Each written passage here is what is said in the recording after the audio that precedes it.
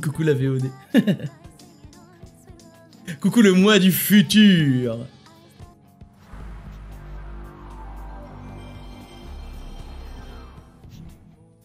Et lali, oh guerriers et guerrières des ténèbres, et bienvenue sur PlavaStation. Aujourd'hui en live avec les amis du chat. Évidemment, nous sommes sur Twitch que vous pouvez retrouver dans la description en dessous. À partir de maintenant, on va s'occuper du mage rouge, on s'est occupé du mage noir la dernière fois, on va voir un petit peu ce que le mage rouge a dans le ventre. Est-ce qu'il va toujours être en top position pour faire du progrès? On voit ça ensemble, c'est parti. Et donc comme le mage noir, en fait le mage rouge va avoir un petit boost de puissance passif. Avec le petit trait qui est là, Red Magic Mastery. Voilà, Red Magic Mastery qui upgrade donc vers Thunder en vers Thunder 3 et vers Aéro en vers Aéro 3. Ce sont vos sorts longs qui sont ici. Donc c'est les sorts que vous castez pas, hein. C'est les sorts que vous utilisez la chaîne de sorts pour les déclencher. Tout simplement un bonus de puissance dessus. Donc vers Thunder et vers Aéro qui ont 360, qui donnent 6 de mana et qui ont des chances de proc, vont devenir leur version 3, donc la version méga. 380 de puissance, toujours 6 de mana et toujours 50% de chance de proc. Parce que 5% de 400, c'est 20. Donc c'est même un peu plus que 5% d'ailleurs sur ces deux sorts là. Ce qui fait que passivement tu prends un peu plus de 5% sur ces deux sorts en permanence. Donc les dégâts de vers Thunder 2 et vers Aéro 2 sont augmentés à 330. Qui est pas dégueu en AO, hein. Actuellement, votre engagement, donc ce sort orange qui ne vous fait pas vous déplacer, donc l'aptitude qui se reset hein, quand vous utilisez manification. Actuellement, ça fait moins de puissance que votre déplacement. Le problème, c'est que les mages rouges, ils se retrouvent à devoir absolument faire déplacement, et ils n'ont pas le choix en fait. Si jamais, par exemple, la plateforme est trop courte, ou si le placement de la mécanique l'impose, ils se retrouvent obligés à faire un dash arrière pour faire le plus de dégâts, ce qui entraîne des positions horribles en fait. Donc, laisser le choix, c'est toujours une bonne chose. Le consentement, c'est important, tout ça, vous-même, vous savez. Là, c'est pareil. Hein. C'est-à-dire que laisser le choix au mage rouge de se déplacer ou non, ce sera un choix de positionnement et pas un choix de dégâts. Et ça, c'est bien. Mais aussi parce que les dégâts seront les mêmes. Également, il y a 2 charges maintenant. Ça, c'est super important. Qui dit 2 charges, dit plus de burst, dit aussi plus de flexibilité dans le combat. Donc ça veut dire que lors de vos phases de burst, ce que vous voudrez faire, c'est techniquement en charger 3. Alors, ça faudra le surveiller. Hein. Tu vas pouvoir en utiliser 3. Si tu utilises bien tes charges, ça veut dire que tu peux utiliser ta charge au début du burst et en récupérer une au milieu. C'est-à-dire que tu peux en utiliser 3. Techniquement, tu peux en utiliser 3 sur chaque burst. Parce que du coup, ça veut dire que tes phases de burst, elles seront ultra occupées en mage rouge. Parce que tu as 2 charges, donc ça te fait 4 aptitude à utiliser, et si t'as le reset au milieu, t'en as 6, donc ça t'en fait 6 gratos. Donc votre combo mêlé du coup coûtera 50 au lieu de 80. En fait, le combo coûte moins cher à utiliser. Et encore une fois, le combo qui coûte moins cher à utiliser, ça veut dire quoi? Ça veut dire que le combo coûte 50 au lieu de coûter 80, d'accord? Mais ça veut aussi dire que sur une phase de burst, techniquement, si tu te démerdes bien avec les procs à la fin, tu peux monter jusqu'à genre 80-90 plus, d'accord? À ce 89-90+, tu fais ton dash pour faire ton combo mêlé. Tu finis ton combo mêlé, tu remontes à 50 et tu peux refaire un combo mêlé. Et ce qui va se passer, ce qui peut se passer, c'est que tu peux faire ton combo mêlé, finir ton combo mêlé, faire manification, refaire ton combo mêlé pour monter le 2e mana avec le ver brasier ou le ver miracle à la fin, et ce qui te permettrait d'utiliser un 3e combo mêlé après ton burst. Cette phase de mage rouge, avec tous ces hors GCD, plus le fait que ton combo mêlé coûte moins cher, t'imagines le nombre de GCD de burst que tu peux avoir? Ça va être juste ça, je trouve ça insane. En vrai, parce que ce que les gens ils se rendent pas compte, c'est que ajouter des charges dans FF14, ça te donne certes de la flexibilité dans ce que tu vas faire toutes les 2 minutes, mais ça te donne aussi beaucoup plus de choses à faire quand tu burst. Parce que t'as plus de charges, donc plus de hors GCD. Et qui dit plus de hors GCD, dit plus de dégâts, dit plus de choses à manage. Et si tu prends le combo, le finisher, d'accord, ton ver flair te donne 11. 11, d'accord. Le ver flair te donne 11, Scorch te donne 4 de chaque, et résolution te donne 4 de chaque. Ça veut dire que après chaque combo mêlé, tu récupères 8 des 2 mana et 11 d'un des 2 mana. C'est-à-dire que si tu fais ton combo 2 fois, tu récupères 16 de mana, plus 11 des 2, donc tu récupères 27. Avec 2 combos mêlés, tu récupères 27 des 2 mana. Sans compter les procs que ça te donne. Donc tu peux largement faire le combo dont on vient de parler là. Tu peux t'arrêter à 80 et faire un combo mêlé, le machin, manafication, le combo mêlé, refaire tes bursts à la fin et le 3e combo mêlé. On a entendu des trucs là à base de pauvreté, tout ça là, c'était pas très correct ça, tout ça. ouais, putain, c'est genre, je pop sur le chat, je dis coucou, j'ai entendu ça, j'ai fait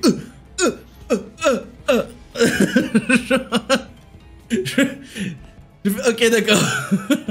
C'était compliqué. 3 combos mêlés, c'est 18 GCD. C'est long, hein. C'est très long 18 GCD, mais mine de... Voilà, ça donne ce genre d'opportunité avec le coup de mana. Alors après, évidemment, ton combo de base te donne aussi moins de mana. Mais vu que ça se scalerait plus vers du 2 minutes, tu aurais largement le temps de rebuild toute ta jauge pour les phases de burst. À partir du niveau 68, par contre, c'est ultra important. Et c'est d'ailleurs super intéressant parce que ces mana stacks, en fait, ça vient rien changer concrètement ce que vous faites en Mage Rouge. Mais globalement, en fait, ça vous oblige à faire votre combo entier pour débloquer Vers Miracle et Vers Brasier. Mais Mouliner, en fait, donnera aussi ces mana stacks. Ce qui vous permet, en fait, au final, de partir sur des combos moulinets et finir avec votre finisher actuel en AOE. Sachant que Vers Miracle et Vers Brasier, maintenant. Donc Vers Miracle et Vers Brasier, c'est 580 de potency qui touche tous les ennemis avec un effet dégressif de 60%. Ce qui fait qu'en AOE, bah, vous pourrez faire le moulinet 3 fois, puis partir en Vers Flair comme vous faisiez actuellement. Sachant que Scorch, donc du coup Calcination, est aussi en AOE, avec 60% dégressive, et la nouvelle action est également en AOE, avec 60% dégressive. Ça veut dire que le Mage Rouge en AOE, en instance, risque de casser des mamans. Avec tout le respect qu'on doit aux mamans, évidemment. Ouais, j'aimerais beaucoup qu'ils remettent des adds partout en fatal. En fatal. Oui, en fatal aussi, hein, mais en sadique. Déjà, en fait, c'est surtout parce qu'actuellement, il y a des gens, en fait, qui font les donjons et qui ne font pas d'AOE.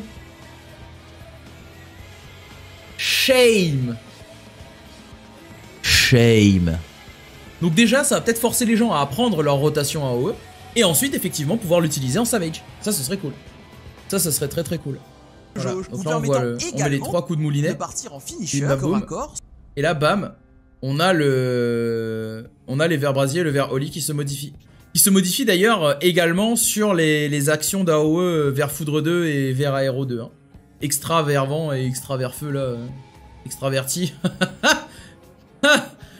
Allez, on enchaîne. Sur vos actions d'AOE. Une façon de faire de la versatilité. Merde, putain, mais je l'ai déjà faite en plus.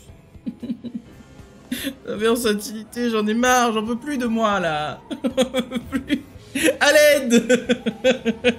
Alors, résolution, qui est la nouvelle action du Mage Rouge, qui vient s'enchaîner après Calcination, qui viendra remplacer Calcination une fois qu'elle sera utilisée.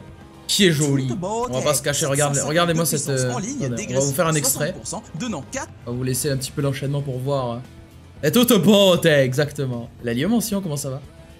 Regarde ça, genre, en fait ça fait des... Le truc c'est que ça fait des pétales de rose et tout, tu vois, ça fait totalement l'attaque du poisson, tu vois. Dans les chevaliers du Zodiac, c'est trop bien. Elle est vraiment stylée, de ouf. Donc voilà, la différence maintenant aussi, c'est que Manafication donc, te donne 50 de jauge pour pouvoir faire ton combo. Pardon. Ça te donne du coup 6 stacks de mana... 6 stacks de Manafication. Ces stacks de Manafication, en fait, ils se consomment à chaque utilisation d'une technique ou d'un sort. Donc ça veut dire que quand tu fais ta Manafication, tout simplement, tu as 5% de dégâts sur tes 6 prochaines actions, un peu comme sur le vrai Nord actuellement, tu vois. Alors après, effectivement, pour toucher plusieurs cibles en AOE, ça peut être compliqué, on va regarder un truc. Non. Je sais pas si tu vois là, je sais pas si tu vois le... Est-ce que tu vois le diamètre de l'AOE ou pas? Je pense que ça va aller. Alors est-ce que, ouais voilà, alors est-ce que 25 yalm comme ça, mais du coup, il faut que ça aussi, ça fasse 25 yalm, parce que sinon... Tu vois, parce que ça veut dire que quand ça touche la cible ici, ça touche 25 yalm derrière aussi, tu vois. Donc ça veut dire que quoi qu'il advienne, le cylindre fera 25 almes sur la longueur. Et par contre, ça te donne pas la largeur du coup. On verra. On verra, mais c'est un point intéressant à relever. Donc voilà, la namification comme on voit ici, ça te donne 6 stacks de namification. Donc comme l'énigme de la Terre du moine ou l'équilibre parfait. Ça te donne un nombre de stacks défini. Dès que tu fais... Oui, parce que ça augmente les dégâts magiques. Donc dès que tu fais une attaque magique, ça t'augmente tes dégâts de 5% et ça consomme un stack tout simplement. En plus des deux cumuls du dash et des backdash, on a du coup un deuxième stack sur l'accélération. Et qui dit deuxième stack sur l'accélération dit plus de génération de mana. Ça a l'air con hein, comme ça, mais en fait forcer les procs, ça te donne plus de génération de mana. Ce qui te donne 1, un opener plus fluide, et 2, bah, plus de mana tout au long du combat. Donc ça c'est pareil, hein, c'est cadeau. On est d'accord que la personne qui parle dans la vidéo n'a rien à voir avec la personne en live actuellement. Comment ça? Comment ça, Urgul Shadow? Qu'est-ce que tu veux? Tu veux te battre? Alors non, pas plus de mana de sort, hein, plus de mana blanc et noir. Plus de mana blanc et noir, hein, attention. Ça va, sérieux? Attends. Magique, la nouvelle aptitude, Magic Barrier, avec un K réduisant les dégâts magiques.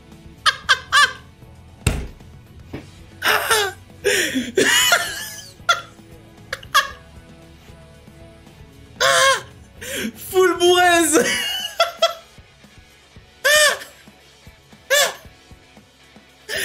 Attends, tu m'écoutes vraiment? Oh putain, tu m'écoutes vraiment comme ça Oh mon dieu, quel enfer. C'est génial. Si tu m'écoutes comme ça, c'est trop débarre en vrai. Tu m'étonnes que les gens ils se marrent sur mes vidéos si tu m'écoutes en 0.5, genre tu te pètes de rire tout le temps, genre. Du coup, Magic Barrier avec un K, qu'est-ce que c'est? Bah du coup, c'est que Magic Barrier, en fait, c'est un peu l'affirmation de Square Enix de dire, écoutez, on a un Mage Rouge, il fait du progress, il est globalement aimé pour ses outils de supporting, qu'est-ce qu'on fait? On lui met du supporting. Voilà, donc Magic Barrier, c'est non seulement une mythie de 10% magique, mais aussi une augmentation des soins reçus de 5%. Il va redevenir un soutien, mais il était déjà un soutien en fait. Hein. Le Mage Rouge n'a jamais été autre chose qu'un DPS magique avec des outils de support. C'est pour ça qu'il a le raise, c'est pour ça qu'il a le heal, c'est pour ça maintenant qu'il a de la mythie. Ça veut encore plus dire on va prendre cher. Moi j'aime bien. Tu auras également l'embrouillement, qui te permet de réduire les dégâts magiques et physiques. Bon, c'était pas encore... C'est pour ça que j'ai pas fait les actions de rôle, hein, parce que c'était pas encore mis en place lors du médiator.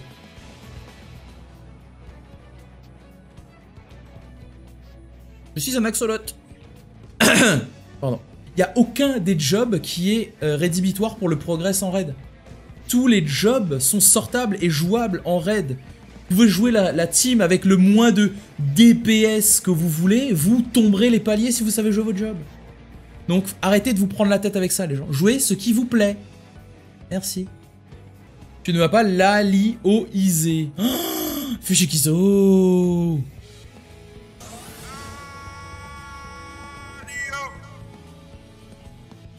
Heureux? Ah, c'est sûr que si je me rase tout propre et tout machin, je ferai kéké de 22 ans. Non, c'est pas vrai. Bon, je suis toujours aussi con par contre. Qu'est-ce qu'on peut dire du Mage Rouge du coup et son évolution?